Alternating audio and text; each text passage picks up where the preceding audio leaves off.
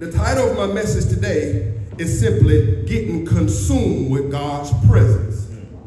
Getting consumed with God's presence.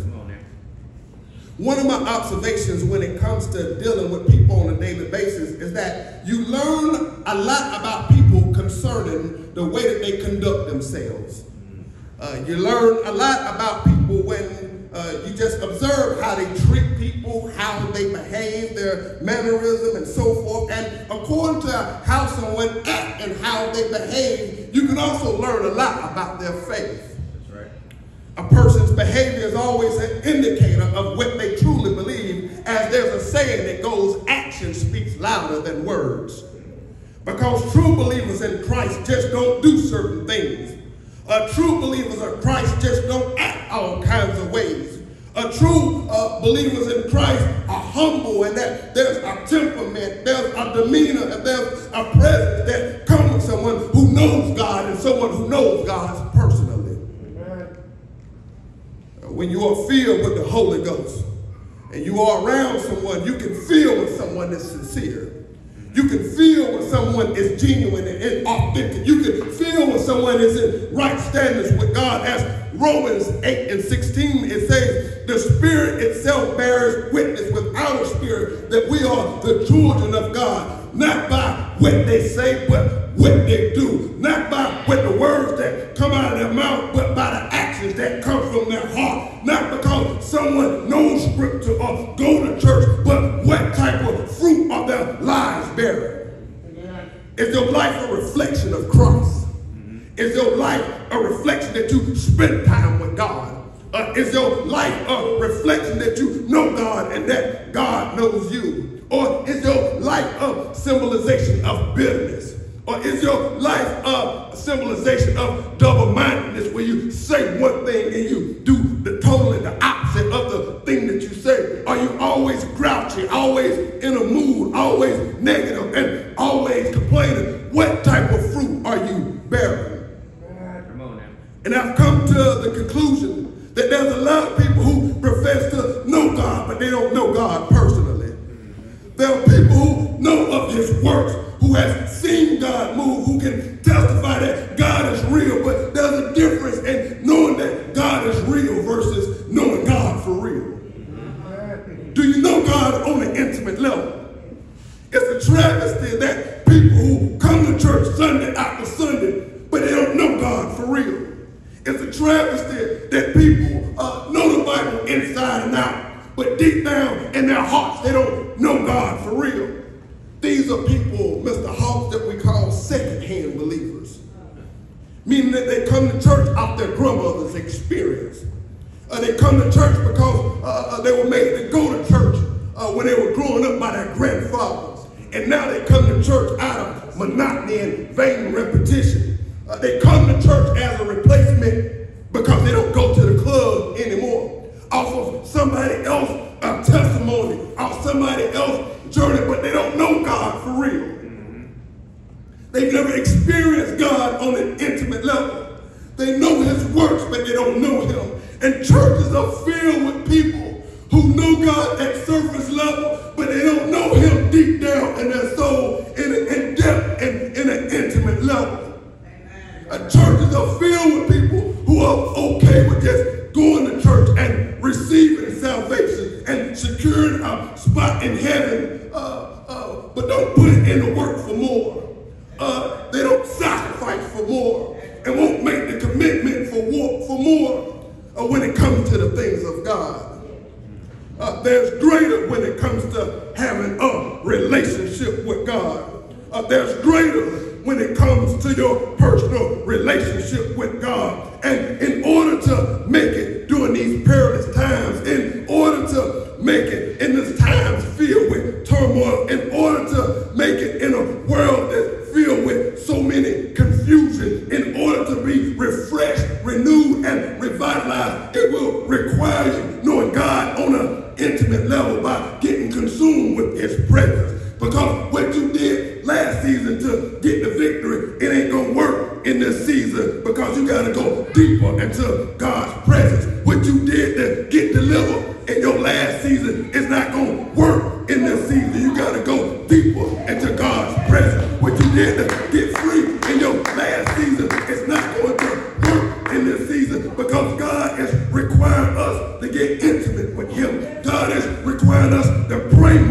so that we can get into his presence. God is calling us to fast more so we can get into his presence. God is requiring us not to just read one verse a day, but to read a chapter a day so that we can spend more time with God, so that we can get more consumed with God, so that we can get close to God in his presence.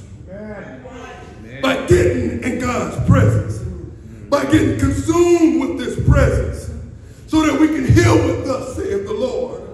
Getting consumed with this presence so that we can get guidance and direction when life is hard. Getting consumed with this presence so that we can get clarity for our lives, but they just don't happen with basic coming and just going.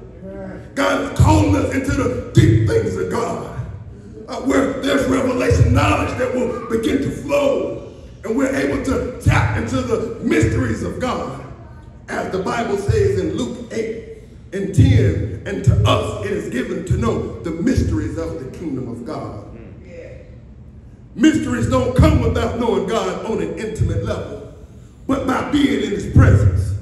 Witty ideas and inventions don't come without knowing God on an intimate level, but by being in his presence. Secrets don't come from God without being intimate with God, but it comes by being in his presence.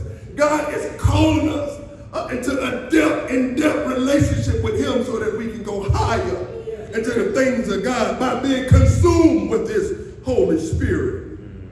And as we take a look at this text, you have Moses, who is leading the Israelites, who God is sending them to Canaan, the promised land, a land that's flowing with milk and honey.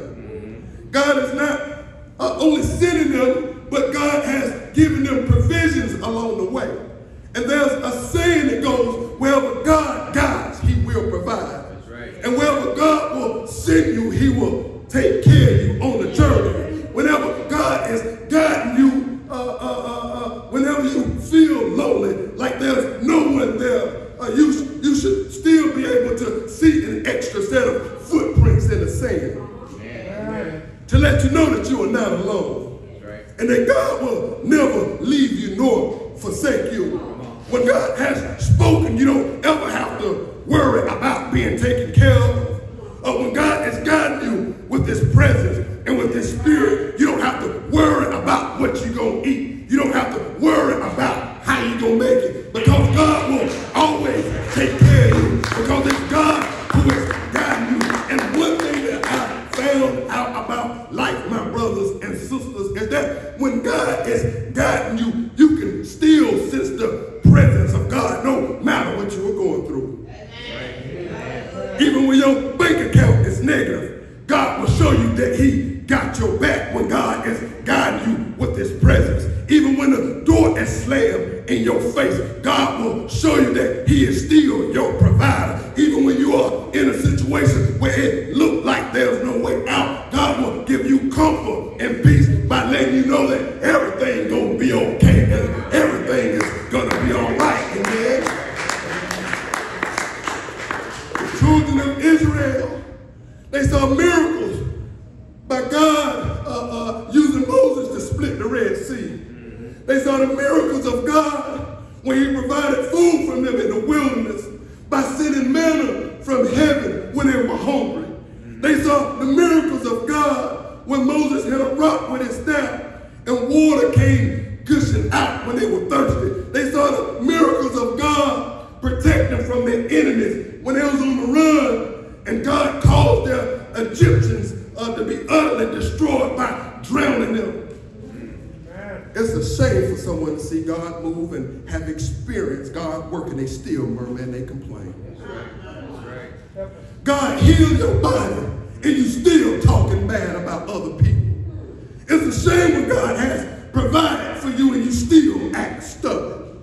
It's a shame when God made a way out of no way, but you still won't commit to God and his ways. To God say, y'all can go on to Canaan. I'm going to separate myself from this group of stiff-necked people who are still stuck in sin, who are still stuck in worshiping idols, who are more consumed with the works of God, but not by knowing God personally. But God said, I'm still going to drive out the Canaanites. I'm still going to drive out the Amorites. I'm still going to drive out the Hittites. I'm still going to drive out the Perizzites. I'm still going to drive out the Jezebites. But my presence not doing it. Because God's presence don't dwell in sin. God's presence don't dwell in mess. God's presence don't dwell in filth. God's presence don't dwell in chaos. God's presence don't deal in confusion. God's presence don't dwell in wickedness. That God loved them so much that he said, I'll remove myself from them because my glory will kill them. Because their life is filled with sin. My majesty, my majesty, my power will take them under because of their sin. You can go on, but I'm not going to go with you. I'm still going to send my angel. I'm still going to take care of you. But your sin is in the presence of, your sin is in the way of God's presence.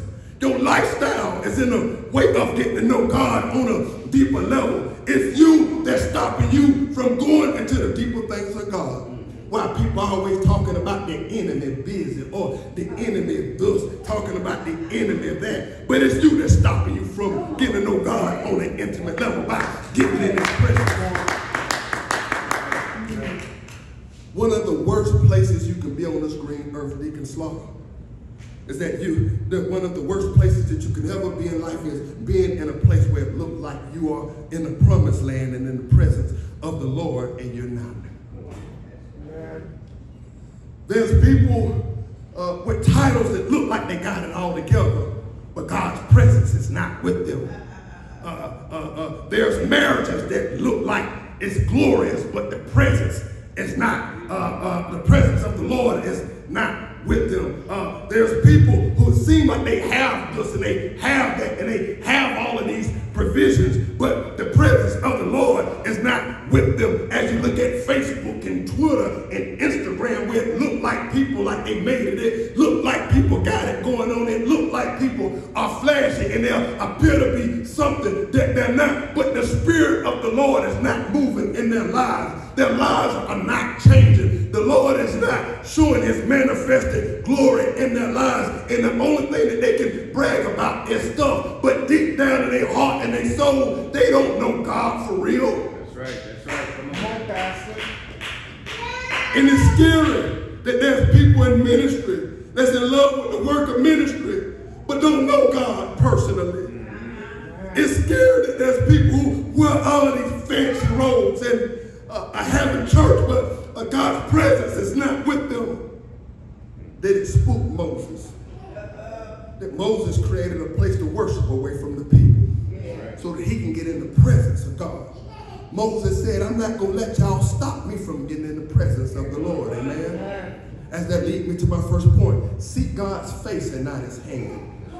Seek God's face and not his hand. What do you mean, Pastor Vance? Let me help you. When we go to God in prayer, we oftentimes use this prayer as if it's a backup plan and not our primary option. When we go to God in prayer, it's typically so that God can bail us out of some form of crisis or some form of trouble. But whatever happened to getting to know God because he's God? Whatever happened to having a personal relationship with God? A personal relationship meaning that I'm talking to God not because I want something, but simply because I just want to get to know God. As verse number 11 it says, and the Lord spake unto Moses face to face as a man, as he was speaking as unto a friend. I am a friend of God. Oh, what a friend we have in Jesus. Jesus is on the main line. Tell him what you want. Because I know God on a face-to-face basis. I know God on a personal level. I know God and God knows me. But God said even the hairs on your head is numbered. Oh, what a friend we have with Jesus. And because I know Jesus as a friend, God will always have my back. Because I know Jesus as a friend, he will always cover me. Because I know Jesus as a friend, he will always provide for me. Because I know Jesus as a friend, I don't have to worry about what people in the world worry about. Because I go to God God with sincerity. I go to God with a right heart. I go to the Lord because I don't want nothing. I don't want things. I don't want material things. I seek God's face and I don't seek his hand. But it's dangerous.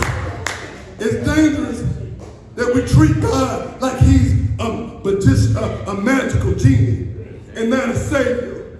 When we go to God for a car, we go to God for a house, we go to God for stuff, we go to God to try to win the lottery. We treat God like he's a magical genie, but we don't go to God just because. We go to God because we want stuff, but we don't want to get to know him.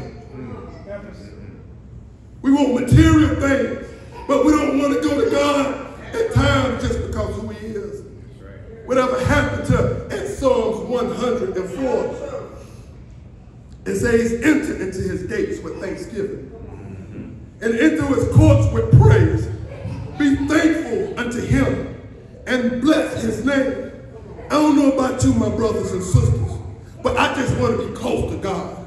Not because I want something, but because I'm just blown away that I can talk to God and that God can talk back to me. As the text says, he spoke to Moses face to face as unto a friend. And I don't know about you all, but I just want to be in the presence of the creator of heaven and earth. I just want to be in the presence of the great I am. I just want to be in the presence of the one who have all of the power and all of the world in his hand. I just want to be in the presence of the one who is the Alpha and the Omega, the beginning and the end. And I just want to be in the presence of the one whose grace and his mercy endure forever. I just want to seek God's face, not for the things, just because I want to be in his presence. You can have all of the awards. I want to be in his presence. You can have all of the notoriety. I just want to be in his presence. You can have all of the degrees on the wall. I just want to be in God's presence. You can have all of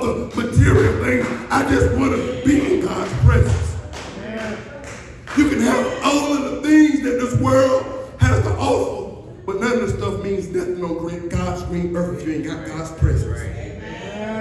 That Moses began to pray and ask the Lord, who are these folks around me? Lord, show me the people that's around me. You can't be seeking God's presence in his ways while being yoked up with people who have no desire to be with God or in God's presence. Even if you got to go separate by yourself, do what you got to do to get in God's presence. That it's the people that's around you and surrounded by you that sometimes hinder us, that hinder our flow, that hinder our blessing, that hinder God moving in our lives. That's why when people come to church, I don't understand why people are quiet. I got a lot to thank the Lord for. When I come to church, I can't be quiet. I got a lot to lift up the name of Jesus for. Because when I was sick, it was God who healed my body. When I didn't know when my next meal was going to come from, God always provided for me. When I needed shelter, God kept a roof over my head. When I needed gas, God gave me gas money. I got a lot to praise the Lord for. That's why he said, come into my house with thanksgiving. Come into my presence with praise. It's the presence of the Lord. It's the presence of the Lord. It's the Spirit of the Lord. Here's my second point. God's presence is always in his ways. Verse number 13, Moses asked the Lord, Lord, now therefore I pray thee, and I found grace in thy sight. Lord, show me thy way, that I may know thee, that I may find grace in thy sight, and consider this nation is thy people. True faith in God is when you know God's ways and you abide in his ways. And when you abide in God's ways, there you will find tranquility in his presence. When you know God's ways and abide in his ways, you can find comfort in his presence. When you know God's ways and abide in his ways, you can find healing in his presence. As John 15, it says, abide in me, and I in you, As the branch cannot bear fruit of itself unless it abides in the vine, neither can you unless you abide in me. The Israelites, they know God's work, but they don't know his ways. Neither do they know his presence. They know God at surface level, but they don't know his ways, neither do they know his presence. Have you ever wondered why people go to church and never change? It's because they don't know God's presence. Right. Have you ever wondered how people say they love God, but there's no spiritual evidence that God is working in their lives? It's because they don't know God's presence. Have you ever wondered why it seems like people are always seeking but never coming to the true knowledge and the power of God? It's because they don't know God's presence. And to know God is to know his ways. But when you are intentional about knowing God's ways, it leads to a life of lackluster effort. A life where there's always 1 foot in and 1 foot out. You'll always be on the outside looking in, stuck in confusion because you haven't made a conscious effort to know God in an intimate way. That you know of God, but you don't know God personally. That's why you are always worried. That's why you are always stressed out. That's why you are always perplexed. It's just some things that people don't worry about when they know God personally. It's just some things that people don't stress when they know God in an intimate, personal way. It's just some things that people don't become overwhelmed about because they know God's way, and God's presence will always come when you are in God's ways. You are a true servant when you are in God's ways. You are a true lover of God's people when you are in God's ways. You are able to forgive others when you are in God's ways. You are truly at peace when you are in God's ways because his presence can always be found in his will. That the Israelites lived a life in constant panic because they didn't know God intimately by getting in his presence. And here's my third and final point, and we are going home. There's a rest that comes with being in God's presence. There's a rest that comes with being in God's presence. You can sleep at night when you're in God's presence.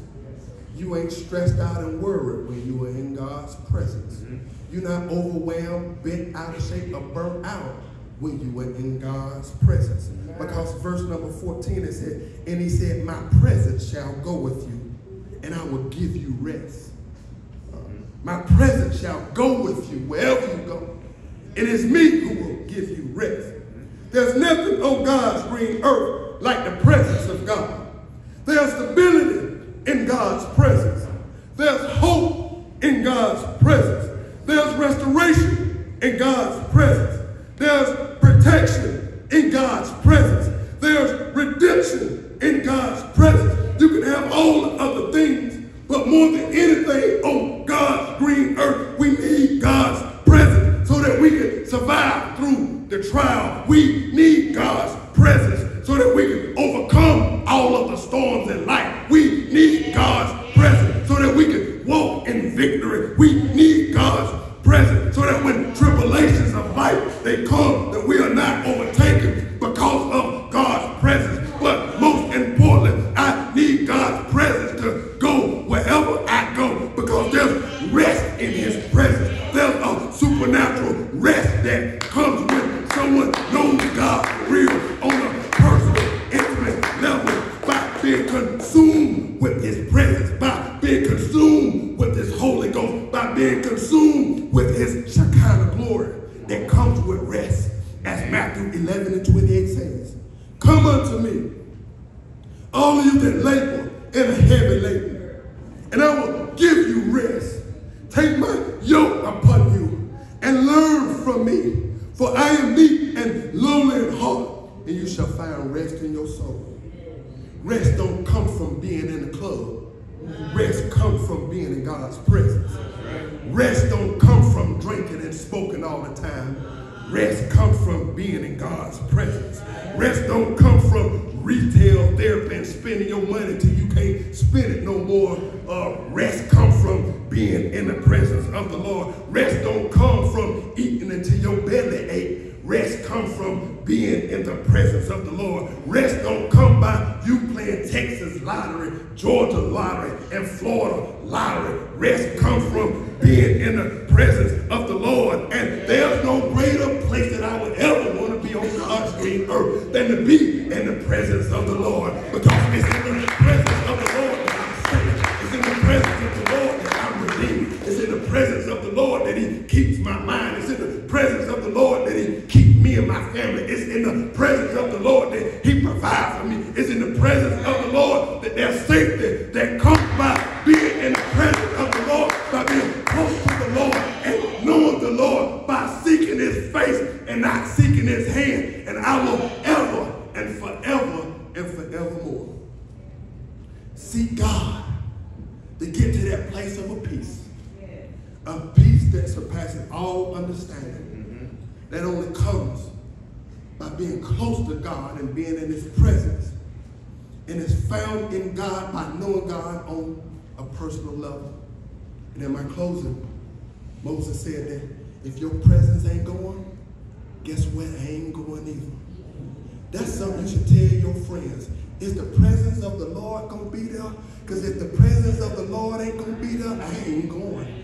I'm afraid to go somewhere where the presence of the Lord ain't in. I'm afraid to be around people, places, and the things where the Spirit of the Lord ain't moving. Moses said, Lord, if you ain't leading me and your presence ain't going, guess what? I ain't going either. And that should be your state to claim with somebody. Are you going to the party? Is the presence of the Lord going to be there? Are you going to hang out at such and such and they kick back? Is the presence of the Lord going to be there? Are you going to hang out at the bar? I ain't going to know what the presence of the Lord ain't there. Because when I step away from God's presence, then I'm stepping outside of God's will, and God is not obligated to protect you when you're outside of his will. Amen. But God will.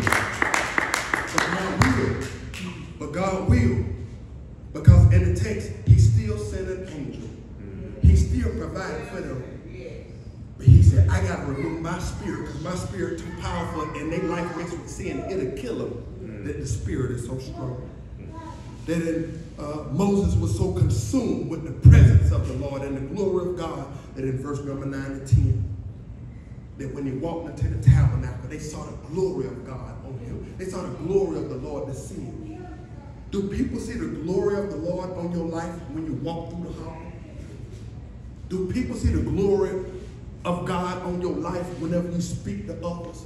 Do people sense and feel the presence of the Lord and the glory of the Lord when they're all around you?